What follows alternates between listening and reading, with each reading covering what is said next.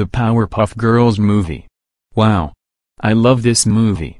It's based on the popular Cartoon Network TV show. This movie shows Professor Utonium creating the Powerpuff Girls. Because he wanted to make something great for Townsville, they were being playful little girls. Until they started causing trouble. The Powerpuff Girls movie came out in theaters on June 22, 2002.